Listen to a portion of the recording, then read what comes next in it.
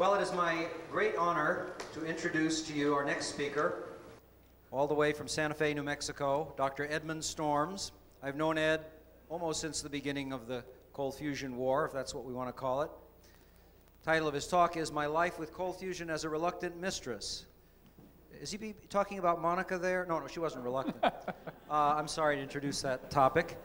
But let me give you a little background about Ed. He's one of the original cold fusion pioneers, but he's a radiochemist and a chemical physics man. Washington State University, I believe he got his... Washington University. Washington University. St. Louis. St. Louis, I'm sorry, I got the wrong Washington State.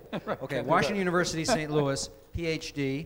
But the important thing is he worked at our national laboratory, Los Alamos National Laboratory, for 34 years. When cold fusion broke, he was responsible for investigating it. He and his wife, Carol Talcott Storms, both found together tritium, evolution from cells. He'll tell you about that. Later, excess heat. He's been at many cold fusion conferences. He has done many fine reviews of the cold fusion effect, which he has published in many places, including MIT Technology Review. In fact, I think I have a slide of that. I'd like to put that up, if I may. Hold on, just one second.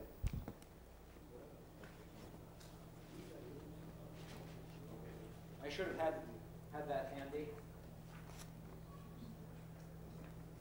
In 1994, that was published, so that was a great eye-opener. Journal of Society for Scientific Exploration, et cetera, and last but not least, many fine articles in Infinite Energy magazine. We're here to have Ed tell us his latest impression of where the cold fusion field is going, where this mistress is taking us, and let's have Ed come up.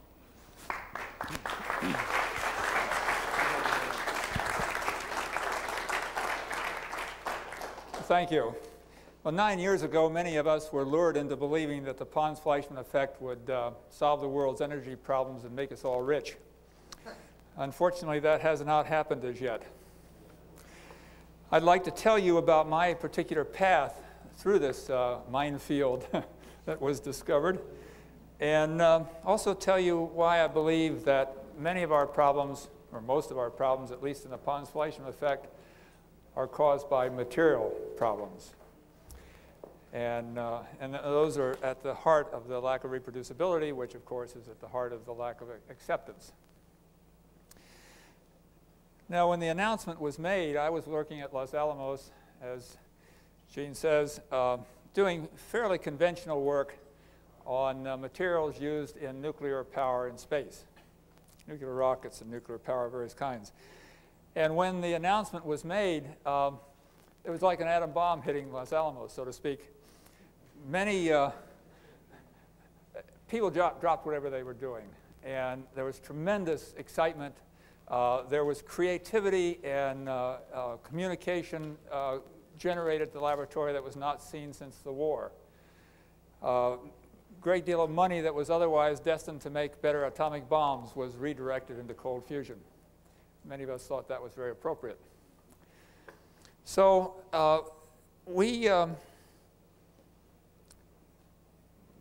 myself, my wife, and a number of people got the idea that perhaps the best way of looking at the phenomena was by trying to discover whether it could make tritium, because we worked in a group that had some of the world's experts in tritium identification and knowledge about tritium. They know tritium when they see it. And so we felt that that was the appropriate way to go. So our first approach was to electrolyze heavy water with a palladium cathode and look for tritium. And in our case, we would look for it in the electrolyte, and we would look for it in the gas stream. And the apparatus that was used is shown here.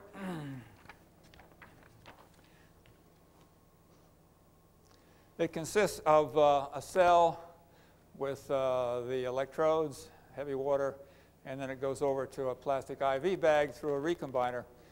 For a while, we were the largest user of IV bags in Los Alamos. But we would extract the recombinate here with a hypodermic needle, so we could keep track of tritium that was put into the cell and tritium that was taken out of the cell, and the tritium that was left behind in the electrolyte and the tritium that was allowed to go over into the gas phase. Now, the typical results of this effort are shown here. You can see these are two cells that were running together at the same time on the same bench top. This cell produced absolutely nothing. This is fraction of excess tritium over and above that which was already in the cell. And this is time in days. And you see that, don't follow the line, that's just the computer doing that. But essentially there was a delay of about 4 days, and then this cell started making tritium. These little things mean nothing, that's just scattering the data. But then there are two clear bursts here, and then it became a constant value. That's fairly typical of the behavior. Now, this work was written up, and because it was controversial, it was subjected to a rather extensive review at Los Alamos, consisting of 12 people that were chosen from the laboratory. And they had their go at it, and we made some changes, and then it was submitted to Fusion Technology, and they had a go at it, and it was eventually published. The papers written by skeptics should receive that much attention. But anyway, it had essentially no effect on the field. People generally ignored it. And why is that? Well, the skeptics would say, well, first of all, there's two obvious sources of tritium. One is the environment in which the cells were sitting. It came in. Los Alamos is known to have tritium all over the place. By whom I don't know, but that's what they would say. And they say, well, it was in the palladium in the first place. You just got bad palladium that somebody had contaminated. Well, we searched for it in the environment. Of course, we couldn't find any. I mean, the health physics people there are very diligent about that. They don't want us breathing tritium any more than we want to breathe it. And so there's very little tritium around where it's not supposed to be. I mean, of course, other places, there's lots of it. And then we'd analyze the palladium to find out if there was any tritium in it, and of course there wasn't. And this has been done by a number of researchers. They've looked at tritium from all over the world. There just simply is not tritium, palladium from all over the world. There simply is not tritium in palladium. So that being the case, we decided to take the opposite approach. We said, all right, if we take the cell and put it in a tritium environment, that we know tritium is surrounding it, and we take a piece of palladium and we put tritium in it, so we know there's tritium in the palladium. And then we run the system. If we get the same behavior as we got when we thought there was the absence of this, then we have a clear explanation. So we put a cell into a room where there was known tritium contamination. And as you might expect, once it was in the room, the tritium level in the cell rose, and then it reached a steady state, as you would expect.